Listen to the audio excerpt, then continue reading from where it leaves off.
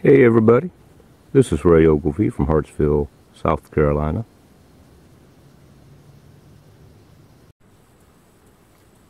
Now here's an unusual plant.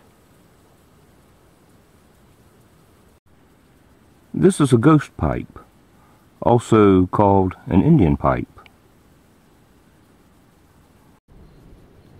It's called ghost pipe because of its pale color, which can be mostly white, but sometimes pinkish. The reason for its pale color is because it lacks chlorophyll.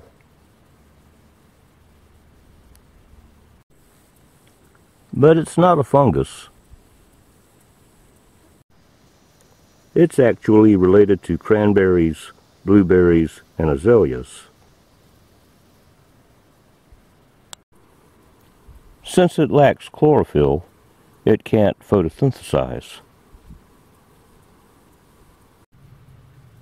So it has to get its nourishment another way. It gets its nourishment by parasitizing mushrooms in the Russulaceae family.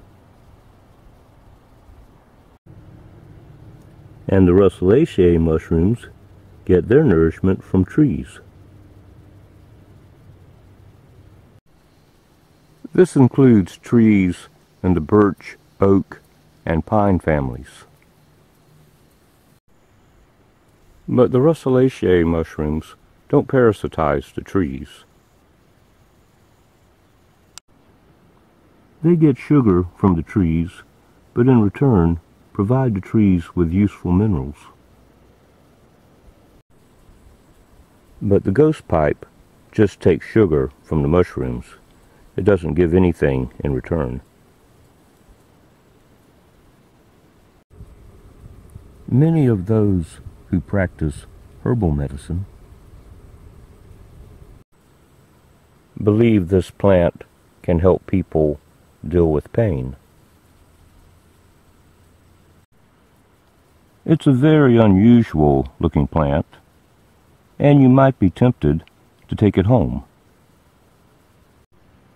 But because of its complicated relationship with its fungal host, it probably wouldn't survive.